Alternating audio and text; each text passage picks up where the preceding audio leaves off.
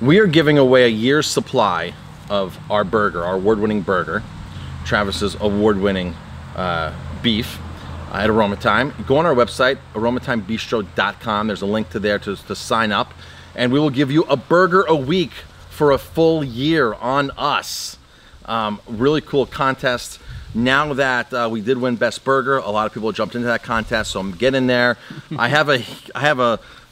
I guess it's a consolation prize, or I'm going to give you a little hint. Everybody gets a free burger. We're all going to give you a free burger. Everybody who joins is going to get one. You're going to get a postcard. You're going to get a free burger. So don't think you're signing up and not going to get anything. But one lucky winner will win 52 burgers for the next 52 weeks. That contest is coming to an end very soon. October 12th, we're going to be at the Hudson Valley Best of Awards. In Poughkeepsie At the Poughkeepsie Grand, where we celebrate all the Best of winners. We've invited you. Hopefully you can make it. I know you want to come, and you can talk about the beef while we're serving it right then and there. Yeah, I think that's really going to be a unique partnership, because I don't think that's ever happened before, where the best burger is the best chefs making it with the farmer there right with it. So I'm really excited about that aspect of it. So this was supposed to be a Facebook Live video, but we have not the greatest service here at the farm. And we're super excited at Aroma Thyme because we just won Hudson Valley's Best Burger. And that's from Hudson Valley Magazine's Best of Awards. It's like a 35-year-old award ceremony where you, the residents of the Hudson Valley, can go online now. It used to be by a ballot in the magazine. You can go online and vote for your best restaurants, your favorite martini, your best brunch place, your best nail salon, basically all the best independent places across the Hudson Valley you can vote for, and we get awards, and it's an awesome thing because it's great for business. This year we got a couple awesome awards. We got Best Beer Selection in the Hudson Valley, Best Ulster County Restaurant, and Best Hudson Valley Burger. But I only cooked the burger, and we only served the burger, and then we did the finishing touches. But I'm here with Travis right now, who actually raises the beef where our burgers come from, and it's from a local farm here in Stanford or Stanfordville? Stanfordville, Dutchess County. And we began our relationship well over a year ago, year and a half ago. Yep. And we're back at the farm. We were here a year ago taking pictures, although last year the leaves were in their peak.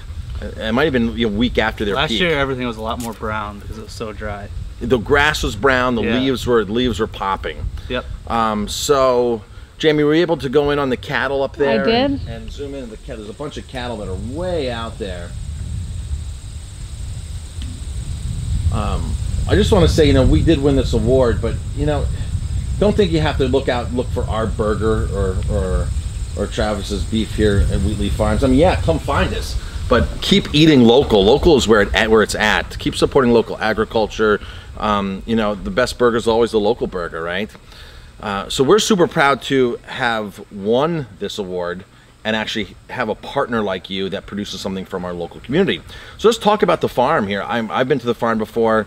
I was really impressed, which is why we buy the beef, and it comes through a great distribution hub, like a farm hub, which I believe is for me personally as a chef, that farm hub is doing a fantastic job with all kinds of products for us throughout the valley. Yeah, it's great for me too. It links me up with a lot of restaurants I normally wouldn't be able to do business with. Even with you, I couldn't afford to drive to Ellenville once a week to drop off a box of beef. It just doesn't. No, I think we're on target to use about 2,000 pounds. Yeah, close to 2,000 pounds, 1,500 to 2,000 pounds this year. Yep. And even though it's a sizable account, to drive 2 hours back more than that, that's a lot. So we have this great farm hub in the Hudson Valley called Farms to Table. And these are all over the country. Sullivan County is getting one. There's one up more north in by Delhi. There's also Hudson Valley Harvest, which is a food distributor. So there's all these places that are allowing people like Travis, who's on a smaller farm here. You have what, 20 cattle? No, we're up to about 40 right now. Awesome. Yep, 40, and then there are calves as well. So right now we're about 80. There's a baby out there. Okay. Those are called the babies. Okay, so a couple more to come in. This new distribution realm allows you to get to tons more restaurants. Yeah, absolutely. You would not be able to do it without them. There's no way about it. Any given day when I have to make hay or something, there's no way I have 2 hours to spend in the car to deliver one box of beef. It just doesn't pay. Or even if I made a route out of it. I just don't have the time as a one-man operation. And then you'd have to do billing. Yep, billing and everything. And try to call and get paid. And yep. that's a whole. It's just so handy that I just get it ready in the morning, and then they come whenever they want, pick it up, and next thing you know, it's at your door. So the Farm Hub allows me to deal with 10 farms every week. They can be different farms, they can be the same farms, whether it's from eggs to cheese to produce to seasonal things, stone fruits. It allows me to deal with all these different farmers every week and have one billing system, one distribution system. It's really great. And that's how I originally met you, through Farms to Table. So I was looking down their list and saying, oh, let me look for a place that can provide us enough beef, 1,500 to 2,000 pounds for the year, and develop a relationship. So I went through the list, looked at a lot of places, called a lot of places. And basically sort of did my interview process to find out what kind of beef and how's it fed and all that kind of stuff, and if they could actually keep up with production. There's a lot of great small farms there that they don't produce that much, which is one of the things for me. A lot of people come to my restaurant and say, Marcus, you got to try the guy down for me. He does fantastic beef, or they have fantastic this, fantastic that, and as the more I investigate, they could basically deliver a fraction of really what I need. And don't get me wrong, it's nice to buy things here and there, but when we're serving a burger, we need to be consistent year-round. Yep. When we're serving a steak, it needs to be if it's on our menu, it needs to be consistent year-round. We wouldn't go from wild salmon to farm salmon back to wild salmon. We want to deal with the same species and make sure it's the same salmon year-round. So let's talk about the farm here. Yeah, so the farm is about 600 acres. 300 of it is wooded. There's about 100 acres of pasture and roughly 200 acres of hay ground, farm ground. Like I said, we run about 40 cows right now. We're slowly, gradually building up as our beef market expands. We have a lot more room. The cows live outside year-round. Always have access to fresh spring water. All the water here, they either drink right from a creek that's spring-fed, or from a water system that we have up top in the hills that is all sourced from a spring. So now that's important, folks. That's an important element. So the water that these cattle are drinking are coming, and it's feeding us the grass here, this beautiful grass you have, these grass pastures, is coming from your own spring. It's coming from a pristine water source, which is very important because, just to find food, clean food, it's hard to farm yourself clean, but then to have your neighbors doing pollution and having stuff run off into your farm are all things that we need to equate into saying, hey, this is pure, real food that we don't think about on a regular basis. That's right. And even our neighbor to the north, which is uphill from us, they use the same pesticide-free practices that we do.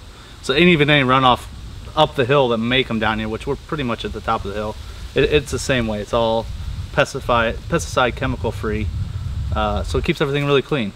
So the cattle are on pasture year-round, it looks like. Yep.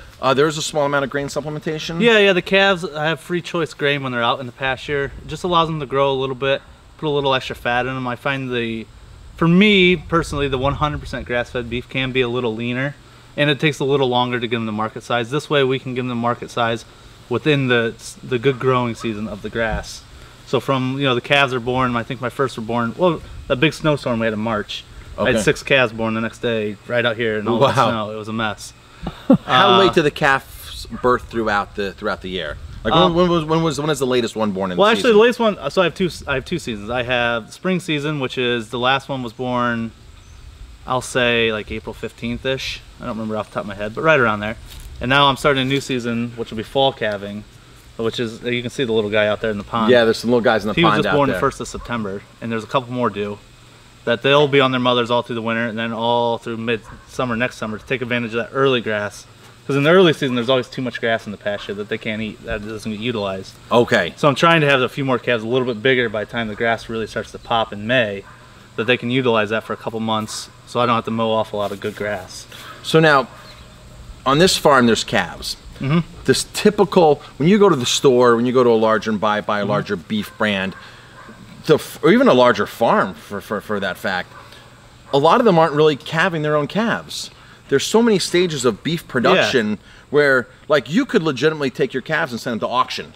Right. Then they go to a mid feeder, which will keep them on grass, which will feed them as little as possible, because their job's not to spend money on feeding them. And then they sell them to a finisher that then fattens them up. Yep. And then the finisher sells them to a processor. And then the processor sells them to the distributor under their own label, which could be like Blue Sky Acres Farms, and you think you're buying Blue Sky Acres Farms when in fact that cattle has been through 4 or 5 different hands, and then go to the restaurant and, oh, we have hormone-free Blue Skies Farms beef, when in reality it was just something that just went through this whole process. Yeah, you have no idea where it started from. It may have, the last stop may have been local to you, somewhat local. I mean, who defines local?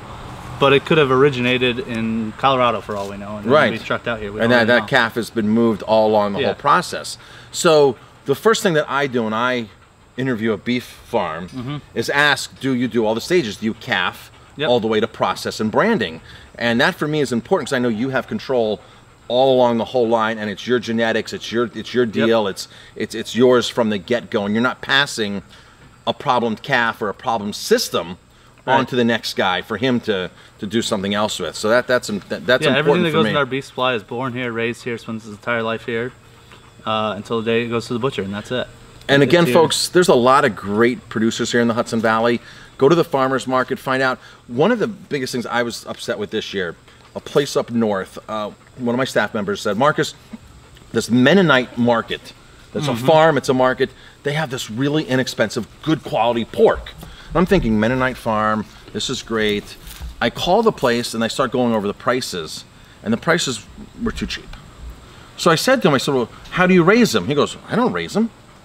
I go, what do you do? He goes, I buy them from another market, another distributor. I'm like, well, where are they coming from? He's like, I really don't know. And it's a Mennonite farm that that Mennonite farm stand market on the side of the road that you would think has pure, that they're raising, and they weren't. The guy had no idea. And it's like that with a couple other local brands of beef too. There's some out there that they're sourcing them from Maryland into Pennsylvania, and they might throw a few token cattle in from the Hudson Valley, and they're calling it, they're branding it an origin of beef that's really not indicative of where it's actually coming from. Do they do it 100% of the time? No, maybe it's 20%, maybe it's 30%. Maybe when that beef brand starts growing in sales, they have to supplement more in from other farms that are outside the area. Pineland, you familiar with Pineland beef? I've heard of it, yeah. So a lot of Pineland farms, you can go to a lot of restaurants here in the Hudson Valley that are serving the Pineland Farm burger, a Pineland Farm steak thing. They're claiming that it's regional, it's local. Well, I've questioned Pineland farms up and down because I see them at food shows. There's over 500 farms in the co-op. And they run from Maine to the banks of the Mississippi. But yet these chefs are claiming they're serving a regional, locally small production raised beef. And they're processing, I think, 300 to 400 animals a week, which is still small by the realm of IBP, Montfort, because they're doing 400 animals an hour. Yeah. So 500 animals a week is not much, but that's more animals that you're going to see here in 5 years. Oh, that's huge. I mean, to me, that's huge. That's huge, right? That's massively huge. And and it's not really Pineland tricking them. It's clever marketing. It's the way Pineland portrays themselves as their original, how they started. And a lot of chefs just think, hey, I'm buying this stuff that's from, It's all just marketing. It's all marketing, yeah. It really is. And sure, yeah, they're buying stuff. They have strict standards, no hormones, no antibiotics. A lot of them, the people from Pineland, are coming from farms like yours. And then they go into a co-op. You could sell your beef off to Pineland. If as long as you meet their criteria, their breed, their hormone and antibiotic policy, you could sell it off. But that's a brand of beef. It's not a farm.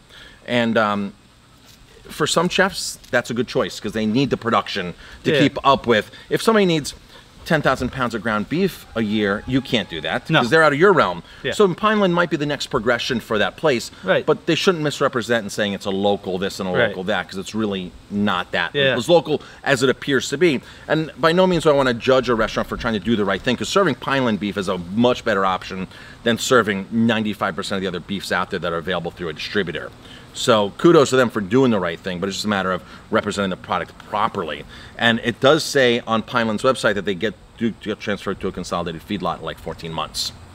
So some chefs, that's very common. Some chefs think that they're actually buying a grass-fed or a pasture-raised animal their whole life, and they're not, folks. These are pasture-raised animals, and we advertise your beef as pasture-raised. We don't say it's grass-fed because you do put a little grain product into it. That's exactly how we do it. But the funny thing is here, when I was on Lassiter Farm in Colorado, our last trip to Lassiter, 90,000 acres of grazing cattle, and he went out in the field in the fall and he goes, Marcus, look at all the grass here. It all has grain. It's all gone to seed. Everything in this field right now is grain, and that's how the cattle fatten up for the winter. So technically, they're out on a pasture, they're eating what Mother Nature's provide them, but all the seeds are grains. Yeah, yeah. So it's just a part of the cycle of... Yeah, it's exactly what they would eat in the fall anyway. It's around a little extra fat to get them through the winter. And when I tell people that, they're shocked. They're like, well... I'm like, well, yeah, that's the reality of what grass comes to a grain. It seeds and comes to a grain. It all has to make a seed somehow. Yeah. That's right. Anything else you want to say about the farm? Before we talk about our burger contest. Can't forget our burger contest. No, I can't think of anything else. I just add to what you said. If you're looking for a local beef, go out and find a local farmer. Ask them some questions. Anyone I know will be happy to answer your questions. And just look for someone that's honest with you and forthcoming. Yeah. And we're going to take the drone out now and do some nice aerial shots of the farm. I'm excited for that.